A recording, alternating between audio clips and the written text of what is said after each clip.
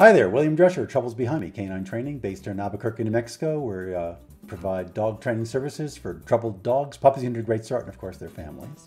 Yesterday I was in the park working an in-park session, socially distanced of course, and it was very windy, very hard to hear the dog, and the client was calling the dog and trying to get her attention and whistling, and nothing was working. And so I pulled out a whistle and whistled, and she went, "Wow, that's loud." And I thought, well, never thought about talking about this. So it's a little tip in our tricks bag, and I thought I'd share it with you today. It's called a shepherd's whistle. If you've never seen one before, they come out of England. They're used for training border collies.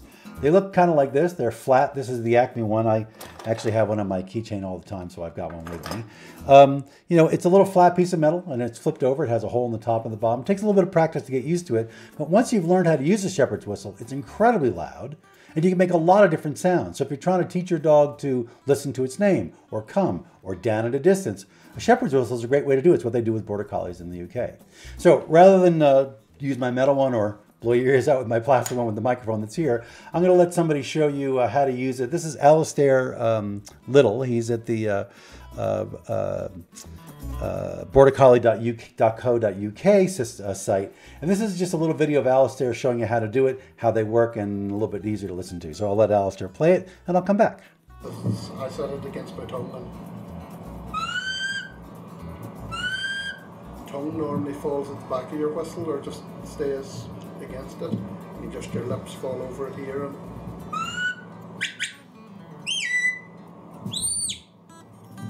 so as you can see, it makes a whole lot of different sounds. And in fact, if you go to the site that they make, one of the companies that makes the whistles, Logan Whistles, down here, they've got all these different sounds that he's been using to teach his dogs. Lie down, left flank, right flank. And I'll just play a couple of them kind of quick. Very loud. Here's another one. come on. Or else another version is...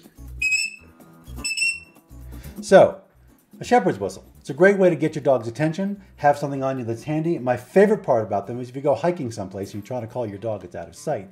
Now you've got a way of teaching a dog, listen to a sound, and it goes, "Whoo, Dad's looking for me," and they come running back. They're great for that stuff. And they're simple, easy to carry in your pocket. So just one of the little tricks in my tips bag, or one of my tips in my tricks bag, we thought we'd share with you today.